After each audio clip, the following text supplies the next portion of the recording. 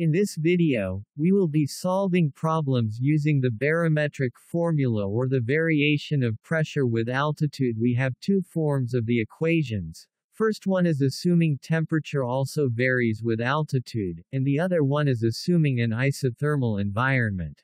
These are the equations, where P is pressure at altitude, Z Po is initial pressure or pressure at sea level, To is initial temperature, beta is the change of temperature with altitude expressed as Kelvin per meter unless given. Assume that beta is equal to 0.0065 Kelvin per meter. R is gas, constant of air, G is gravity. Aslow, note that molecular weight of air is 29.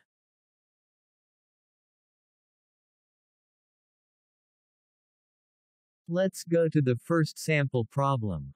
Please read and understand.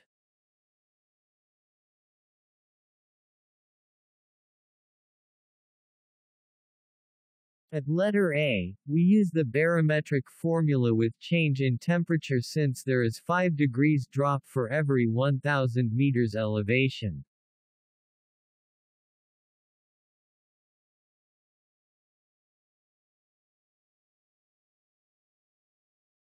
At letter B, the problem states the use of hydrostatic equilibrium.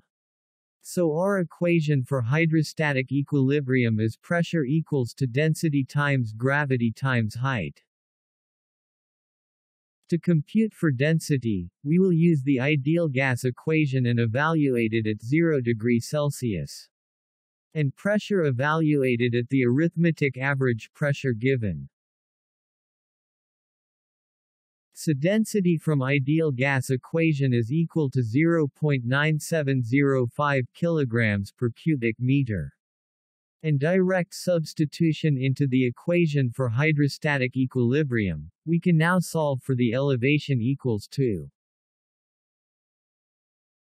And solving for percent error, we have 4.2371%.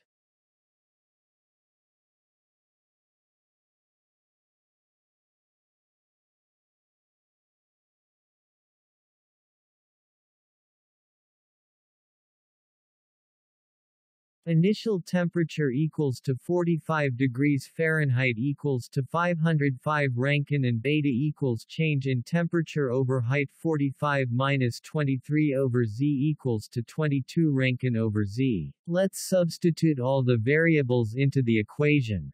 For G over G sub C times R times beta, let's take a closer look because I want to show you the cancellation of units.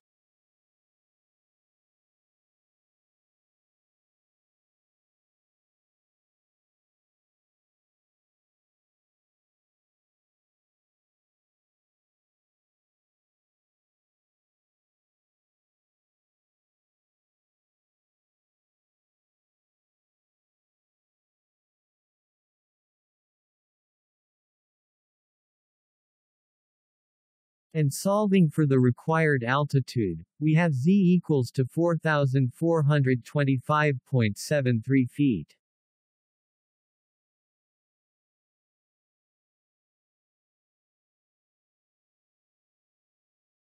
This problem is also a direct substitution of variables. Remember to assume that the atmospheric pressure at sea level is 1 atmosphere, so is the pressure at the first floor level.